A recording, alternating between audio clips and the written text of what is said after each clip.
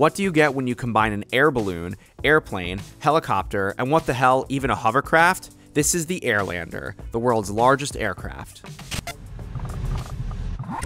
Think of it as 3 airships in one, which means the hull itself can generate lift like a plane, and it's over 300 feet long. It has a max speed of 80 knots, or nearly 100 miles per hour. Originally developed by British company Hybrid Air Vehicles in partnership with Northrop Grumman, in June 2010, the Airlander was chosen over Lockheed Martin's P-791 for the United States Long Endurance Multi-Intelligence Vehicle Project. The goal? To create an aircraft capable of staying aloft at 20,000 feet for 3 weeks without landing. Here it is in August 2012. When the project was canceled following US defense budget cuts, Hybrid Air Vehicles bought the aircraft back for $300,000. The Airlander is currently being built, or rather rebuilt, in Britain's historical Royal Air Force Cardington hangars, where the R-101 airship was built nearly a century ago. The first British flight is scheduled for later this year or early next. Already, the company has plans for an even larger airship that'll be nearly 400 feet long and 200 feet wide, with the ability to land on water and room for up to 50 passengers. That's right,